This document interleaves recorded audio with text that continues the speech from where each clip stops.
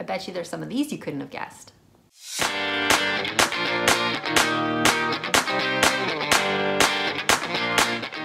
Hey there everyone, I'm here with an extra video this week just because there was a tag out there that I wanted to do.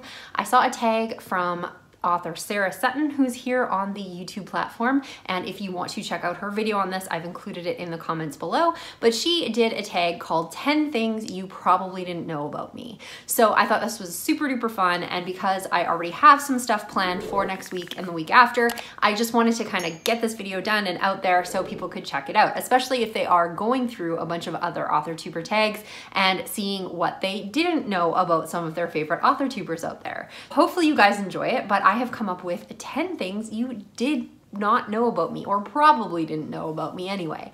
Some of them are writing related, some of them aren't, but I have kept it mainly to writing. However, there are a few extra ones that you'll probably be a little surprised at. Okay, so number 1. I talk about a lot being a CPA, so obviously I have an accounting degree and I went to school for accounting, but what a lot of people don't know is that I actually have 2 degrees, and the first one is actually a bachelor's degree in criminology. I originally wanted to be a lawyer, so I had intended to go to law school. So I took a degree in criminology with a minor in psychology before I decided to go into business school, where I ended up being an accountant. Where I went to school, a lot of people were taking the business route, and I decided that this was the way that I wanted to go part of the way through my bachelor's degree. So I never did end up becoming a lawyer, but I did end up becoming a CPA. So if you didn't already know that about me, that is one little fact that a lot of people don't know. Number 2. The next thing I wanted to point out was I do write kissing scenes in most of my books. If you've read any of my books, you know that there's probably going to be a kissing scene somewhere in there. I have yet to write a book that does not have kissing in it. So, or a near kiss or something like that. There are some serials where the kiss doesn't come till a little bit later, but the story itself has kissing in it. However, there is one kiss in one book that is actually based on a real person. I try not to base my characters on real people, and I did not base this character on this person. But there is a kiss, and there are some details about that kiss that actually happened in my real life. So I did base one kiss on a real person, but I'm not going to tell you which one, and maybe you'll have fun guessing. If you do want to guess, you can leave that in the comments below. But yeah, we'll see what you come up with. Number 3, I have always been a big fan of boy bands, which you're probably not surprised about. But I did send a video fan letter to a boy band a long time ago. I sent a video fan letter to Nick Carter from the Backstreet Boys. I never did get a response, and I don't think I've actually ever told anybody this, that I ever did it. I didn't tell any of my friends, nothing. But yes, I sent a video fan letter to Nick Carter. I think I might have totally pledged my love to him, but yeah, that was a long time ago, so whatever.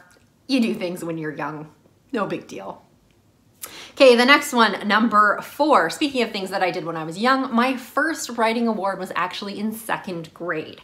Our librarian had something called the Prescott Awards, and she would award writing awards to various different grade levels, and then they would actually publish your book in a certain format and have it in the library for people to check out. So I wrote a book in grade 2 called Monsterland, which I'm really not surprised that I got into paranormal, considering in 2nd grade I was already writing books called Monsterland about lands of monsters, and I did win the Prescott Award, and my book was put into the library at my school. So that was my first writing award that I ever won.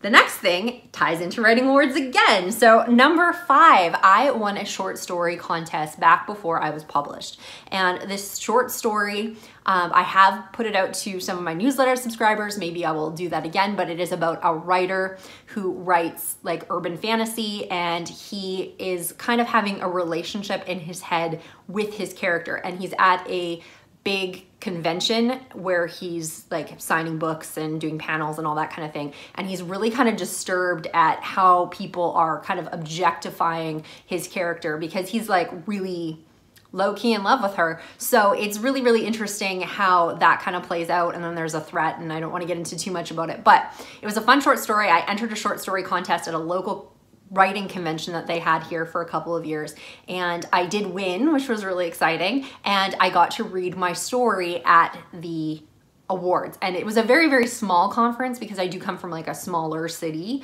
So I would have to say there was maybe 100 people throughout the entire weekend. It is quite small, but it was a lot of fun, and I did get to read it, and my knees totally almost buckled and I almost fell over because one of the people that were sitting in the audience was the keynote, and that was Julie Kagawa. If you've read anything by Julie Kagawa, she writes the Iron Fae series, she's written the Blood of Eden series, she's also written the Talons series, I'm sure that's not what it's called, with dragons, and then she also did one with like Kitsumi recently. But yeah, she writes exactly in that genre that I write, like young adult, kind of paranormal fantasy, all that kind of thing. So I actually got to read my story for her, and that was terrifying. But I was sitting in the lobby of the hotel waiting for my ride to pick me up, and afterwards she actually came up to me sitting there and said, "Hey, you're the person who wrote that story." And she told me how much she really liked it and how she totally gets how characters would get in your head that way. She's like, not quite that way, because it does get a little off the rails, but she's really kind of got it. So I don't know if she was just pumping my tires or whatever, but I am taking it as a win. I got to meet Julie Kagawa, I got to read for Julie Kagawa, and she told me she liked my stuff, so total win. Number 7, I love horror and all things to do with monsters and all that sort of stuff, but I am a complete and utter wuss. When it comes to actual horror stories or horror movies, I can't watch them because I will not sleep forever. However, I totally want to know the story. So on more than one occasion, I have Wikipedia'd horror movies just so I could find out the entire plot without actually having to watch the movie. And I am so much of a scaredy cat that just reading Wikipedia has given me nightmares before, and I've been terrified of movies I've never even seen. Okay, number 7. So I have a book that I shelved, my first book that I ever wrote. I never completely finished it. I was actually missing probably about 2 chapters in the middle, and I wrote this before Wicked Descent, and it was called Hemorrhage, and we will see if it ever sees the light of day again. I still really like the idea, but it was something that I really, really struggled with because the story itself was probably new adult. However, when I started writing this book, new adult was not a thing. Nobody had ever heard of new adult, and if you don't know what new adult is, it's kind of that category in between young adult and actual just like adult romance where you know, it's a little spicier, a little bit more than young adult, and it's that coming into an adult but after high school kind of vibe. You know, it's not that firsts and new experiences like YA has, but it's not fully, you know, responsible adults like regular fiction. So I was writing a new adult story, and I was really, really struggling because I was pushing it into a young adult category, except I was really struggling with some of the themes with it. So it didn't quite work out. Later on, as I got more into writing and I started writing like more, I guess, traditional YA books, I came across new adult, and I was like, well, this is my problem. I was trying to write a book in a category where it didn't really exist. So maybe one of these days I will pull it out. I have found a way for it to make it YA if I wanted to, or it would definitely be very upper YA. But yeah, I might bring that book back one of these days. It does have a little bit of a Twilight feel. There's no vampires, there's no werewolves, but it's just kind of got that secluded Forks kind of feel to it. So who knows, maybe I will pull it out one day and see what people think. All right, so my next one is just something about me, and this is, I do talk about dictation on my channel sometimes, and one of the reasons is because I pace when I think. When I'm trying to plot or I'm trying to think through something, I actually get up and pace back and forth. And if it's really, really, really detailed, I will talk to myself. I talk to myself a lot. I'm sure nobody's surprised by that, but I pace when I think and I talk to myself. Number 9, I'm sure a lot of people will be surprised to hear this, but I can't skate. Actually, scratch that. I can skate, I just can't stop. If I have figure skates, I can toe pick it, but I cannot hockey stop. And I talk a lot on my channel about, you know, watching hockey or being a hockey mom or all those sorts of things, but I cannot stop on skates. I have tried so many times. My oldest has tried to teach me and eventually like gave up and told me I was hopeless, but I think it's just the fear of falling that I cannot hockey stop on skates, which is really, really sad considering I grew up in Northern Manitoba. And the final thing that you guys probably didn't know about me is actually my first book. I said Hemorrhage was the first book I ever wrote, but the first one that I really started getting into and where I thought I was gonna be as an author is I figured I was gonna write women's fiction. I had this in my head that I was gonna be the next Oprah's book club book, and I was going to write these just like tear-jerking, super emotional, super change your life type of books. And then when I started writing them, I found out that I didn't really like doing that.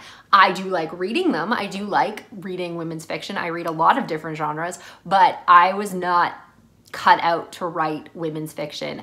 One of the other reasons I thought I should write women's fiction is because I thought that being an adult, and as I got older, that I couldn't really write young adult anymore, and that I was trying to hold on to something that I shouldn't be. But you know what? I love writing YA. YA has always been my passion. I still watch television shows that are very YA focused. I still read YA books. And yeah, no one's gonna tell me that I can't. So I'm really happy that I made the switch and that I am writing YA instead of women's fiction, because I feel like my heart and soul is a little bit more into it. So those are the 10 things you probably didn't know about me. So if there's any of them that surprised you, leave it in the comments below, or if there's any things that you thought you already knew about me, let me know in the comments. If you are an author-tuber out there, I would love to see 10 things that I didn't know about you. So if you haven't picked up the tag from somebody else, feel free to do that. I would love to check it out. Thank you so much for watching, and you guys have a great day.